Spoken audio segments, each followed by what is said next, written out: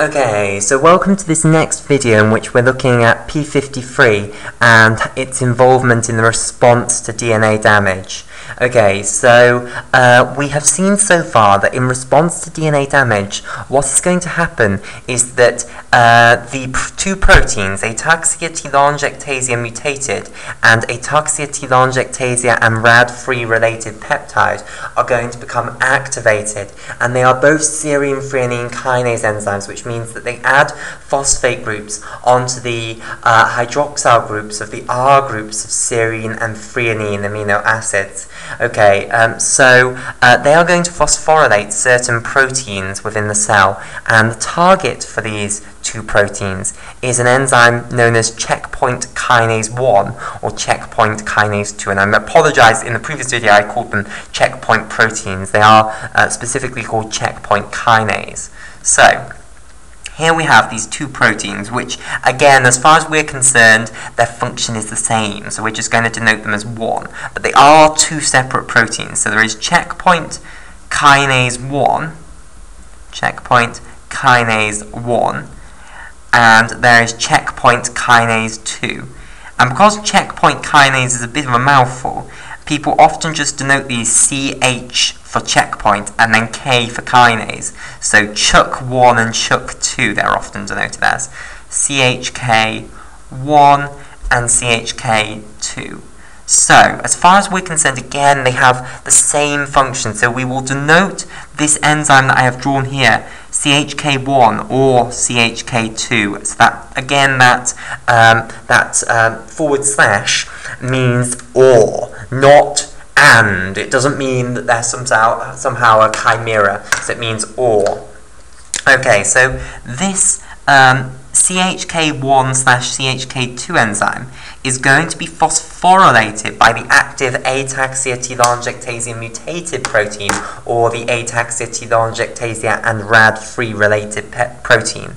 And when they are phosphorylated, they themselves become activated. So they have been CHK1/CHK2 has been phosphorylated by ATM/ATR, and now it's active. And this is very nice because it's also a serine threonine kinase. So I don't have to explain the mechanism of what that means again, because it's I've already done it. So these can also add phosphate groups onto serine and threonine residues in proteins. Okay, and now CHK1/CHK2 is going to go and phosphorylate the next protein in this, and the next protein is p53. Okay, so let's have a bit of an introduction to p53 before we talk about what the effect of phosphorylating it is. Okay, so p53 then, it's often referred to as the guardian of the genome, and it's one of the most important tumor suppressor proteins that there is.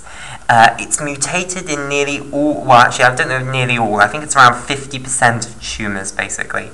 So it's an extremely important protein, and it is basically there to protect the cell, well, protect the larger meta-organism from mutations that are happening in cells. So basically, if a cell gets a mutation, p53 is there to try and make sure, firstly, that that mutation is repaired, and secondly, to stop the cell cycle if it's in progress. So to try and stop the cell that has a mutation from replicating, basically. So it's an extremely important protein. So I'll go over that again. It's going to activate DNA repair mechanisms, and basically if until the DNA mutation has been repaired, or the DNA damage has been repaired, it is going to completely stop that cell from being able to divide. And we're going to see how it stops the cell from being able to divide in this video. We're not going to go over the DNA repair mechanisms because they're many and vast, and we'll do that in other videos. But we're going to see how it's activated and how it arrests the cell cycle, basically. Okay, so p53 then. So p53 is usually kept inactive by another protein known as MDM2. Okay, so where shall I do this? We're running out of space. So let's have our p53 protein down here. Okay, now p53 is usually, as I say, kept inactive by it's bound to this other protein, MDM2. So here is MDM2, and MDM2 is usually what is stopping p53 from from arresting the cell cycle and activating DNA repair mechanisms. And also, if the DNA repair mechanisms are unsuccessful, eventually what it drives the cell into is apoptosis. Again, we're not going to look into the mechanism by which it does that. We'll do that in other videos as well, because they're long and I don't want this video to go on forever.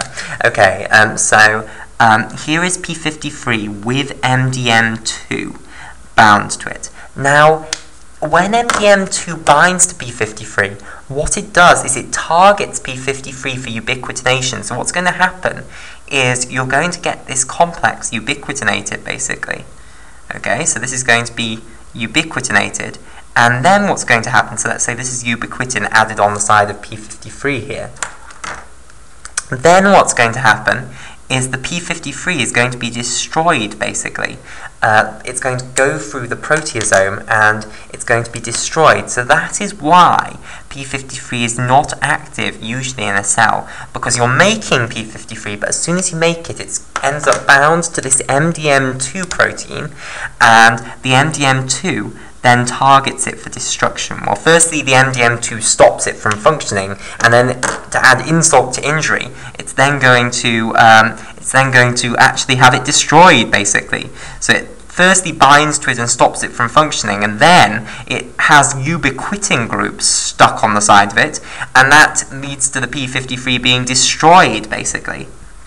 Okay, so this leads to the destruction of p53. So that is what is keeping p53 from being active in the usual cell.